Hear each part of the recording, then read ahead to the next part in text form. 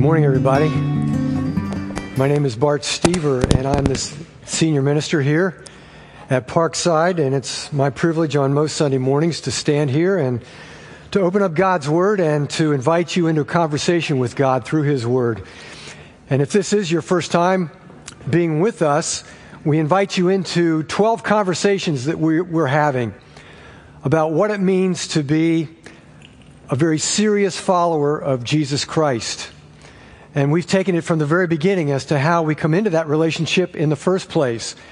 And then as we do, as we express our faith in Christ, as we throw ourselves on His mercy and ask forgiveness for our sins, as His Holy Spirit comes into our lives and into our very minds as we promise to follow Him for the rest of our lives, well, then what happens? That's just the beginning. What happens after that? And these are the 12 conversations that are taking place within smaller groups of people, and I hope you're doing that. We have books that are discussion guides for these 12 conversations, and more of them have come. You can get them at the Information Center today. Take one. They're free. And so you may be going through that by yourself in a devotional time, and that's good. But better is to talk with somebody about that so you can bounce off of each other, challenge each other, pray for each other, as we understand what it means to be a real, true, authentic follower of Jesus. Well, as we come into this relationship, what happens? As we commit ourselves to Christ, that's just the very beginning. What happens after that? Well, Jesus said, and we looked at this back a couple of weeks ago, in a book of the Bible called John, in the 15th chapter of John, He said, as you connect with me in this relationship, there's juice that flows, life that flows from Him to us. And there are good things that are a result of that. He calls it fruit, just like fruit on a tree. And He talks about this in another place too. A historian who wrote the history of Jesus by the name of Luke has recorded his words, and it's in the 6th chapter of his history. And Jesus said this. These are His very words. He said, a good tree can't produce bad fruit, and a bad tree can't produce good fruit. He was in the habit of saying obvious things. And so we're the trees He's talking about, okay? We're the trees. A tree is identified by its fruit. That's how you tell what's going on inside this tree, whether it's healthy or not, what kind of tree it is. Well, that's true of us as followers of Jesus. Figs are never gathered from thorn bushes. Grapes aren't picked from bramble bushes. A good person produces good things from a treasury of a good heart. An evil person produces evil things from the treasury of an evil heart. What you say flows from what is in your heart. So the effect of being connected with Jesus is that different things begin to flow out of us than what used to be true of us. There's good stuff that starts showing up in our lives. And it becomes who we are. It becomes our nature to be this good person that looks a lot like Jesus. That's what John said. John was one of the original followers of Jesus. He picked out 12 men to be with him. John was one of those. And here's how John described the change in his life, or what should happen in our lives too. He says, the one who says he abides in Him, the one who is committed to Jesus and is connected to Him, ought himself to walk in the same manner as He walked. So that's what the fruit looks like. That signifies that we're a follower of Jesus and that things are different now. We walk like Jesus. We act like Jesus. We say what He would say. We're in a situation and we start to always, or for the most part, do the right thing, say the right thing, act the right way. We look like Jesus more and more. We get a heart transplant. One of the really highlights, I think, of the Bengals game Thursday night, besides the fact that they won, was the feature that they did on Sam Weish, who had a heart issue. And he received a heart transplant and was given new life because of that. And they interviewed him, and he was able to watch the game, and it was really cool. And that's exactly what Jesus does for us. We've got a heart without Him that is sick and it's weak, and there's not much chance that the good stuff, according to what God says is good, is going to be produced in our lives. But when we connect with Jesus, it's a new heart, it's a new day, it's a fresh start. A whole new source of God's goodness starts to come out of our lives, and it's obvious. We become new people. And that's a theme that we really like. It's a theme in so many movies that we really like, or maybe movies that I really like A Christmas Carol. You know, grumpy old Ebenezer Scrooge, bah humbug, he's down on Christmas and he's down on people, and finally his heart of stone melts and he becomes this really good, generous man. Regarding Henry, I don't know if you've ever seen that movie. It's pretty good. He's this nasty, nasty man, and he has this accident. I think he gets shot, actually. Goes into a coma, wakes up, and he's a new and different person. He's this wonderful guy that was deep down inside somewhere.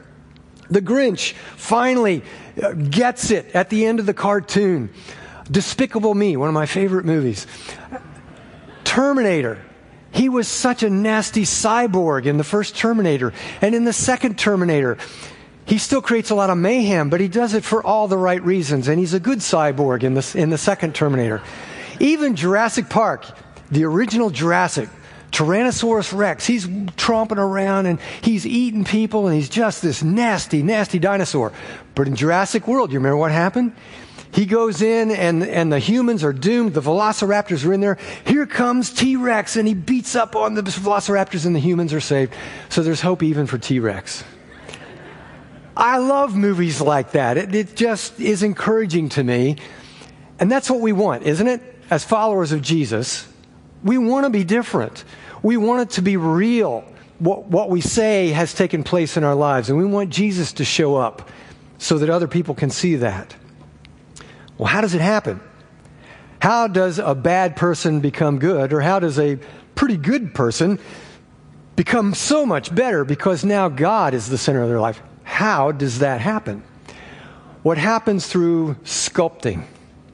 I do some sculpting. I do some wood carving. And I only carve one thing. I carve Santa Clauses. That is my expertise.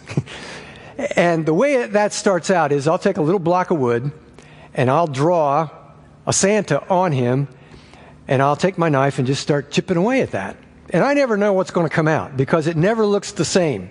Every time there's a different Santa inside that block of wood. And so sometimes people will ask me and say, well, how do you do that? So it's easy. All you do is chip away everything that doesn't look like a Santa. And there you go. Now, that's not an original statement with me. A lot of people who do sculpting say things like that. Michelangelo, famous Renaissance artist, totally dedicated to God, very spiritual man. You see, everything that he painted or that he carved had everything to do with God. It was the way he expressed himself in worship. And he said this about his carving. He says, every block of stone has a statue inside it, and it is the task of the sculptor to discover it. And that is what happens when we connect with Jesus. We begin, with the help of God, we begin to chip away everything that doesn't look like Jesus until more and more his image appears in our lives. That's when this good new person is discovered. Well, Paul describes how that process works, or what that process looks like, this sculpting, this chipping away. He says, here's what you need to do. He says, put to death the sinful earthly things lurking within you. Have nothing to do with sexual immorality, impurity, lust, and evil desires. Now, I didn't say that our sexuality is a bad thing. That can be expressed in a very good and godly way, but it can get twisted. And I don't think I have to explain that to you. I think we understand what that means. And Paul says we need to put that away. It shouldn't be true of us anymore. Don't be greedy. A greedy person is an idolater, worshiping the things of the world. Don't make the pursuit of stuff the primary focus of your life. It's a false god. It can't deliver. Stay away from that as your priority. Because of these sins, the anger of God is coming. You used to do these things when your life was still a part of this world, but now is the time to get rid of these things. Get rid of anger, rage, malicious behavior, slander, dirty language. Put it to death. Don't lie to each other. You've been stripped of your old sinful nature and all its wicked deeds. Or at least we should be in the process of stripping off all of those things, shucking those things off from our life. And as we're doing that, then put on the new nature. Be renewed as you learn to know your Creator and become like Him. In this new life, it doesn't matter who you are. It doesn't matter your race. It doesn't matter your culture. It doesn't matter your gender. It doesn't matter what your status is, your social standing. Christ is all that matters. And as a follower of Christ, He is now with you and in you. And He's the one who makes all the difference in life and makes these things possible. Since God chose you to be the holy people that He loves, you must clothe yourselves with tender-hearted mercy, kindness, humility, gentleness, patience. Make allowance for each other's faults and forgive anyone who offends you. Remember, the Lord forgave you, so you must forgive others. Above all, clothe yourselves with love, which binds us all together in perfect harmony. Okay, well, that sounds good, doesn't it? Yeah, that's what we want. We want to be the person that is described there, but maybe you're thinking, maybe you're saying, it's not happening with me. I feel stalled. You know, I've got this past. I've got this record that I'm dealing with, and I tend to go back to that, and that tends to be my identity of what I was, and I don't seem to be going anywhere. I don't see any movement in my life since I have become a follower of Jesus. So what am I missing? How does this happen? First thing to understand is that this is the work of transformation in our lives, where we take a bad person that becomes good. It's the work of the Holy Spirit. As we connect with Christ, the Holy Spirit comes in, and the Holy Spirit He is Michelangelo. He is the one who sees what we can't see. He looks at this block of wood that is us. He says, I see a saint. A saint is merely someone who is dedicated to life with God, that somebody that God can use for His purposes. And that's what the Holy Spirit sees. Yes, it's in there.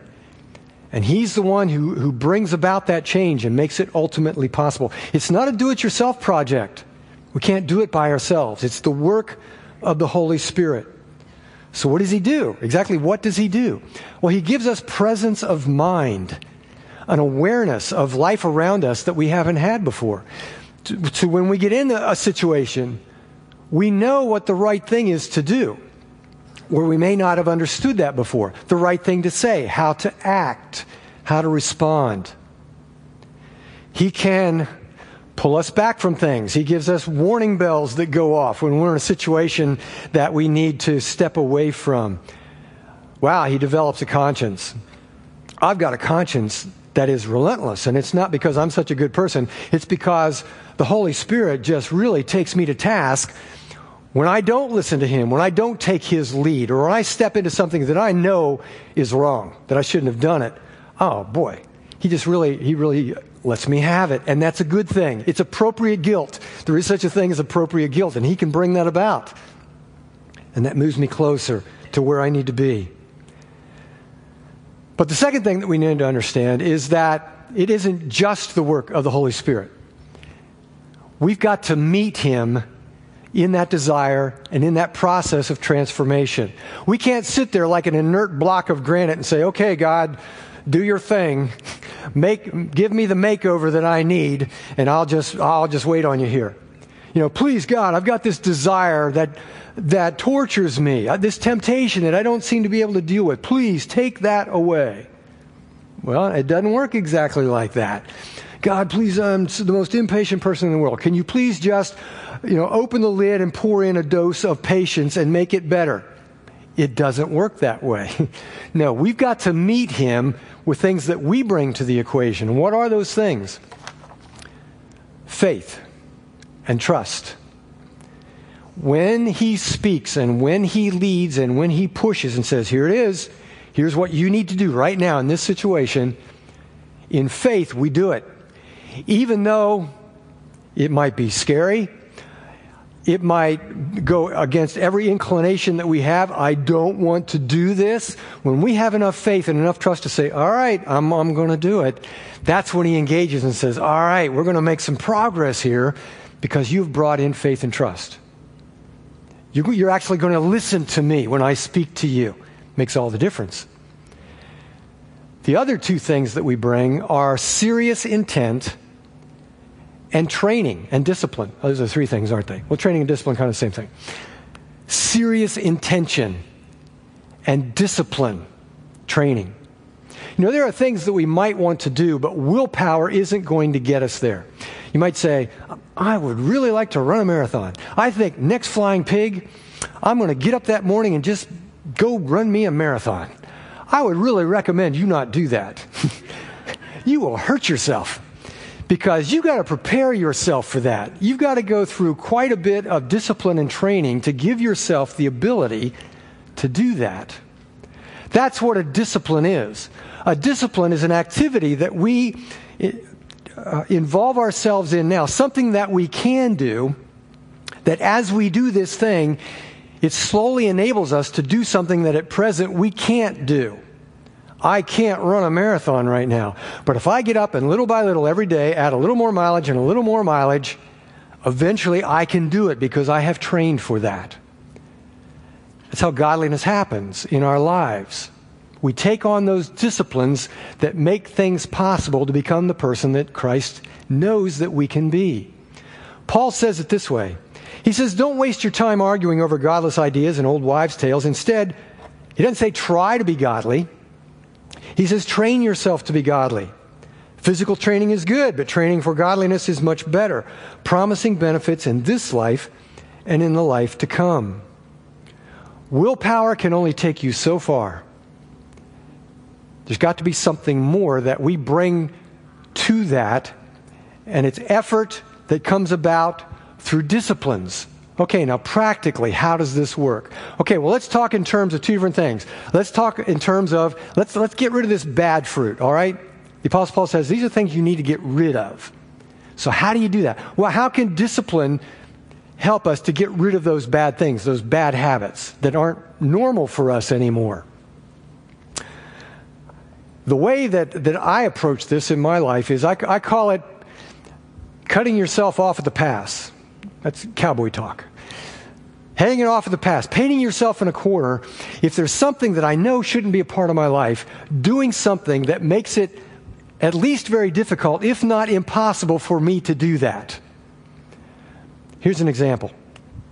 Okay, a few years ago, we got a big screen TV, high def, beautiful, and subscribed to DirecTV, living large. Well, discovered as I was playing around with this and started going through channels, there was some stuff on there that was kind of eye-popping, and it was stuff that a godly man should not be looking at. I hadn't even paid for it. I didn't know why it was even in there, but there it was. So I called DirecTV and I said, hey, you got stuff in this package here that I didn't pay for. And they said, no, you don't. We've looked at your thing and you don't have it. I said, I'm telling you, it's there. Well, they weren't any help. So I thought, all right, so what do I do? Now, you might be thinking, you're a pastor. You shouldn't be drawn to something like that. You shouldn't struggle with something like that. Well, guys, I am wired up the exact same way that you are. So yes, I have a certain amount of control in my life, and I can stay away from things. But you know what? I just didn't want any chance of a weak moment for myself or for anybody else that would happen to be watching my television. I just didn't want it there. I don't need the stress. So what do? All right, so you can set up levels on your television as to what you're allowed to view, and they will block you according to certain levels. So I put on this block. I don't want to see this kind of programming. And after you do that, then you punch in a password. So you take your remote, and what I did was I turned the remote around so I couldn't see what I was doing, and I punched in numbers that I didn't know. I had no idea what my password was. So the next time came across a channel that says, sorry, you're not allowed to watch this. Even if I was so tempted and so wanted to get in there, I couldn't. I had no idea what my password was. Actually, I set the level too high, because it came up, Hobbit. No, you can't watch The Hobbit. There's way too much. Okay, well, I guess I'll just have to live with that. That's what you do to paint yourself in a corner and to meet the Holy Spirit and say, you know what? I'm serious about this. I'm willing to do some things that let you know that I'm engaging with you, and I really want this change to take place in my life. You cut it off at the pass. And so that's what we have to do. You look at when is it in life that, or when is it time-wise that I struggle with things? Maybe it's from 11 to 5 at night in early morning. Well, cut that off at the pass. Maybe you just dedicate yourself, say, I'm going to bed at 11. That's it. Nothing good happens after midnight. I'm going to bed at 11. And you do whatever it takes to ensure that that happens. You get with your spouse. You get with a friend. You have somebody who can support you and encourage you in that. Maybe it's a place. Man, when I go to the bar, nothing good happens there. And I'm not saying going to a bar is necessarily sinful, but why do you go to a bar? Most people go to a bar to get kind of a buzz on, don't they? Isn't that kind of the purpose behind a bar? You say, I can't handle it. I can't stop where a person in moderation should stop. Well, maybe you just don't go to the bar anymore. If that's dragging you away, keeping you from what Christ is calling you to be. Maybe you stay away from the casino. And I know, I'm talking about all the stereotypical things that pastors tend to jump up and down about. Bars, casinos, those kinds of things. I got a pastor friend who had to finally stay away from the basketball court. Yeah, a really good guy, dynamic guy. His temper was so bad and his competitiveness was so bad, he'd get out there, he'd start throwing elbows, and he'd say, it was killing my witness. He said, I had to stay out of the gym and quit playing basketball. Couldn't handle it. So that's what we have to do, is you look, is it a where? If it's a place, don't go to that place. Just cut that out of the realm of possibility. Maybe it's a what. There's a something, and when I am in contact with this something, it just gives me a lot of grief and causes me problems. And maybe it's electronics. That tends to be a big thing these days.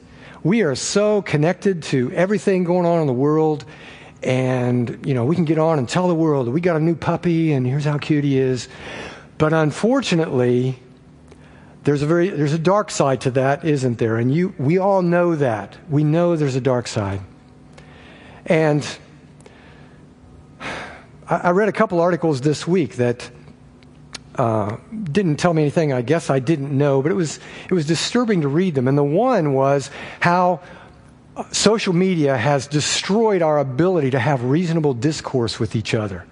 In the whole political realm, things that are being said back and forth between people is just vile. And somehow we feel free to say that because it's electronic and the filters are off, and we get this electric courage, that saying things that we wouldn't say if we were face to face with somebody. So if we read that and if we feed on that, it's going to have an effect. It can certainly affect our peace of mind. It can affect the level of anger within us. The inability to even talk to each other in a civil way anymore. I saw another article that was lamenting the effect that social media is having, especially on young women, that there has been this rise in emotional struggles and mental struggles, and they tie it directly to what young women are seeing and hearing and reading and feeding on in social media because of expectations that are raised of, here's what's expected of you as a female today, who you must be, what you must look like, criticisms that they receive, and on it goes.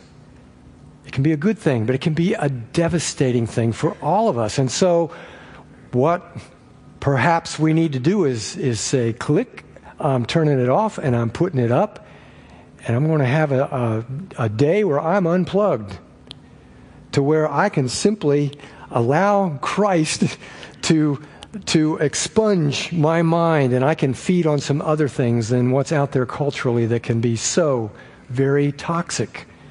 Maybe it's electronics that we need to set aside. Maybe it's a who. Somebody that, man, this is the most fun person in the world, but when I'm with them, I have way too much fun. And I just go places I shouldn't go. When I was in Indiana, there was the guy, he was the funeral director at the only funeral home in town where we lived in Indiana. We spent a lot of time together. I did a lot of funerals.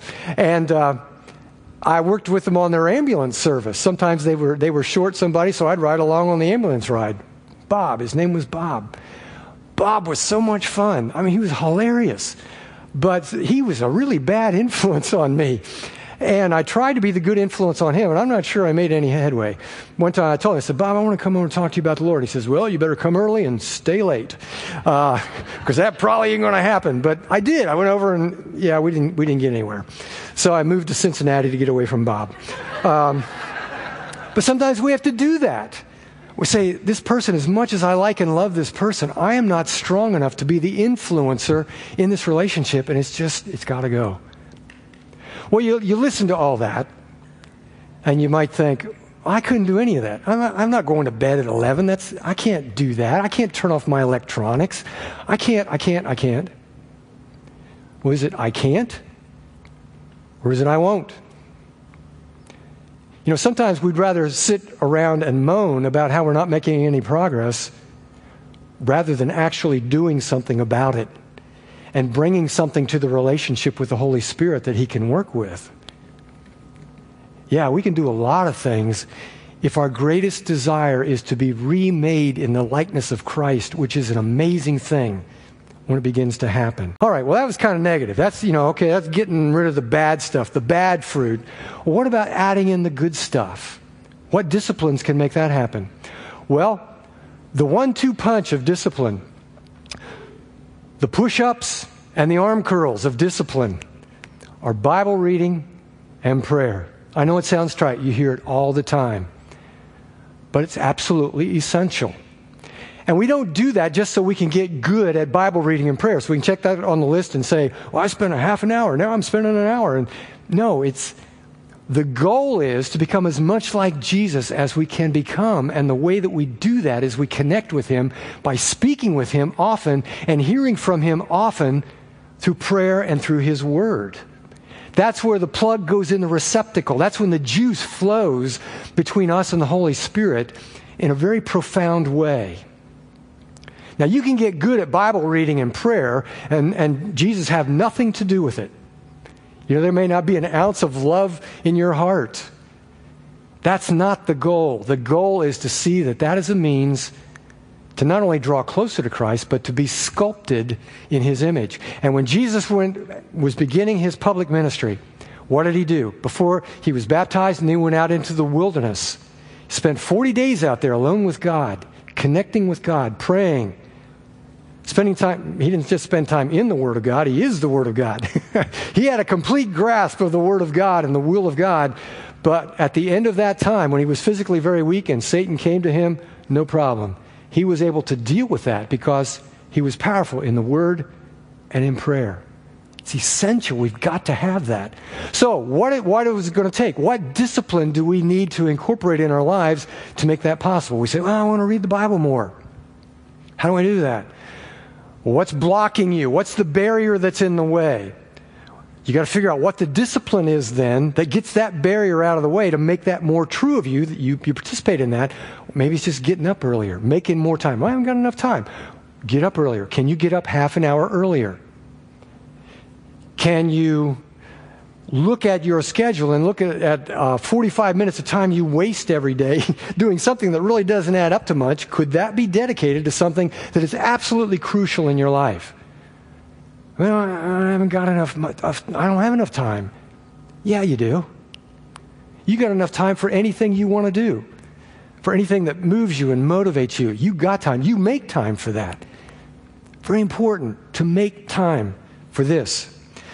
I'd like to be a more compassionate person. As Paul describes this kind, gentle, merciful, compassionate person, I'd like to become a person like that. So what do? What's blocking you, stopping you from becoming that person? Well, maybe you need to be with people who are in need. You say, well, I tend to hang out with people who are very affluent and self-sufficient. Spiritually, they're not necessarily, but physically, maybe they got it all going for them. Well, there are a lot of places where you can be with people who do have needs, and they're glad to admit that to you and receive any help you'd like to give. There's a ministry here, very much part of the heart of this church, called the Christian Outreach and Wellness Center, the outreach ministry. You can easily get involved there. Lots of different things you can do. Be with people who need somebody to care about them. And I guarantee you the Holy Spirit will take that and He will zoom a compassionate heart within you that you didn't know was there. Maybe you need more patience. There was a time I really needed, as a dad, needed more patience. I'd come into the house, and especially, I tend to be kind of a neat person, kind of orderly, and I would look at my daughter's bedroom. I don't think she listens to my sermons online. I'm pretty sure she doesn't.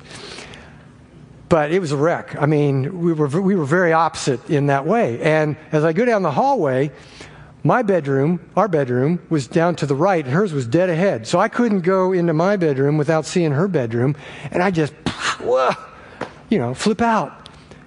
And finally I stopped myself and I thought, what do I want my daughter to remember about me?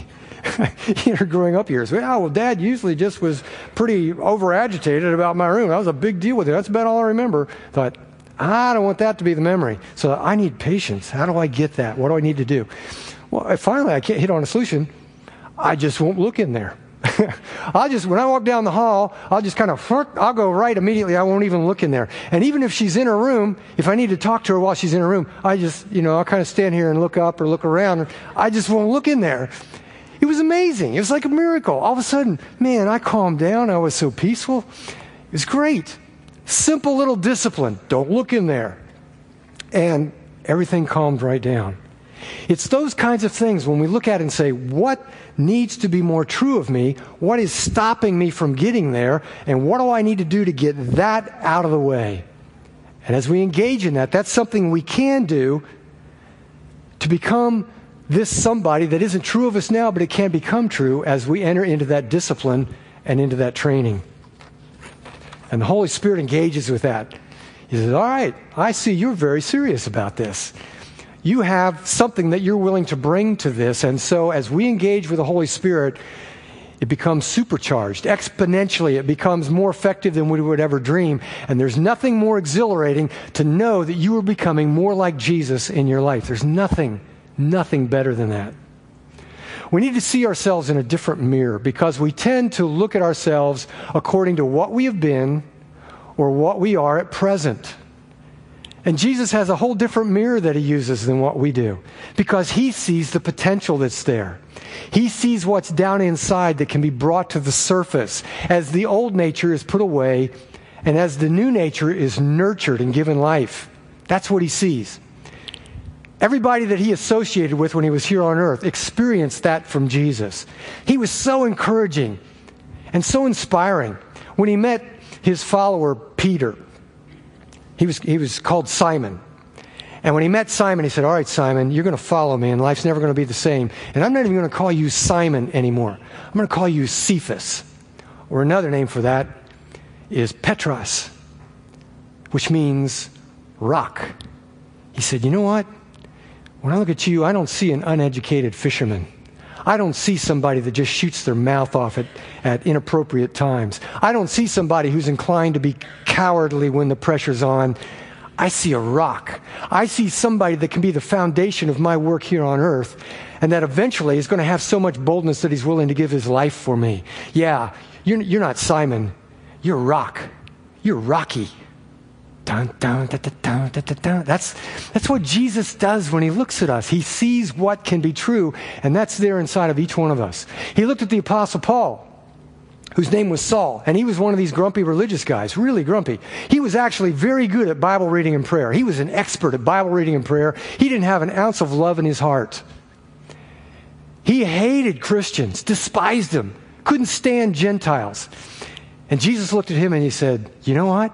You're about to undergo a radical makeover because you're going to become a man who loves me desperately.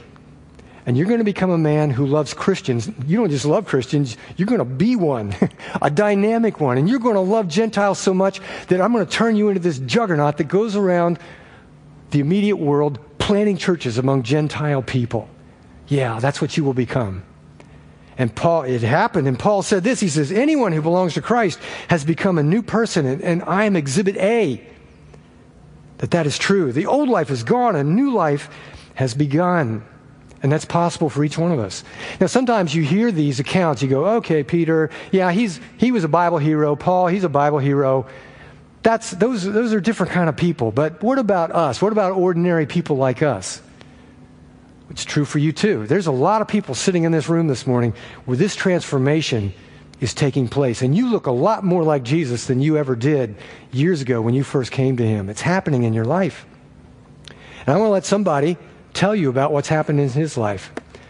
A guy named Bill is part of our Parkside family here. He's actually sitting in the room this morning. And here is what Jesus has done in his life to uncover a new man. I'm here with Bill Heeman.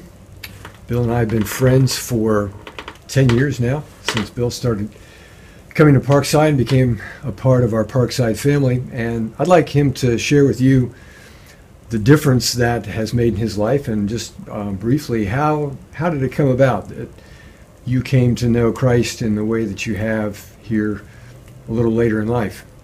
Well, it goes back about 10, 12 years. My wife Paula was coming to Parkside. I decided to join in, and then got to know the Lord, and then felt the need to be born again. And my friend Bart here baptized me about 7 or 8 years ago now. And this is a story really about what I was like before and what I'm like now, walking with the Lord, how it's changed my life. And a good story, I was playing golf with a good friend of 35 years and a co-worker. And I have to tell you, first of all, that a little bit about myself before, so this makes sense, is I was very competitive in my young days, and my family was competitive. I was in the sales business, which is ultra competitive, and not walking with the Lord. When I would play golf, I would drink beer, curse when I did bad, lose my temper, almost to the point of being embarrassing how competitive and upset I would get, and anger. And so after I was baptized, we were playing around the golf about 6 years ago or so, and my buddy said something to me which allowed me to comment something about what Jesus would do in a case like that. And this is now we're playing golf. There's no curse words, there's no loss of temper or anything. And I say this to him, something simple out of the Bible, like do unto others as you would have done unto you. And he goes, who are you and where is the Bill that I've known all these years? And I said, well, Greg, I'm a new man. I've been born again, and trying to be a better person. And so anyway, things developed from there. We went through a big organizational change at our company.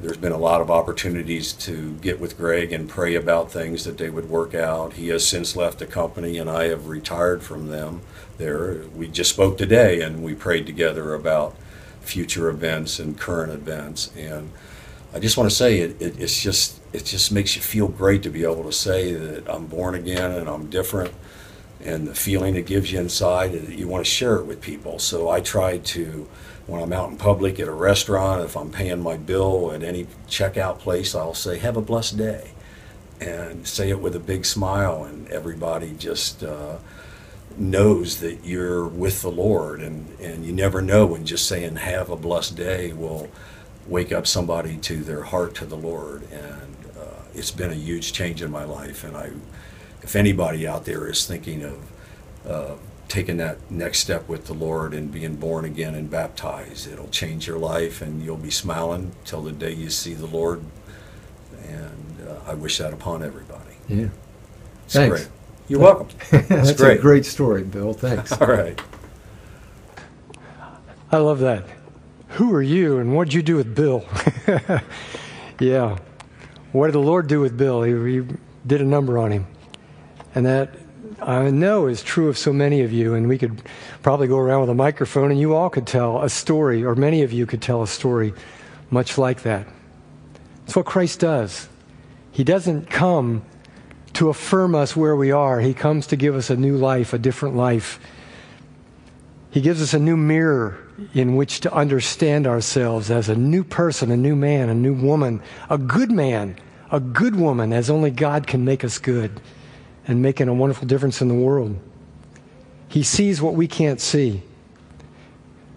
Michelangelo, as he finished a sculpture of an angel, said, "I saw the angel in the marble and I carved until I set him free."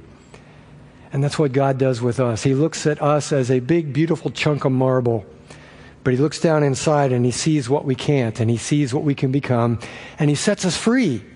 He sets us free from that old nature, from those old habits, from those old ways of thinking. He forgives us for those things, and he sets us free for those things and makes it possible for us to become these new creations that look and act and speak very much like Jesus and are a blessing to the world around us.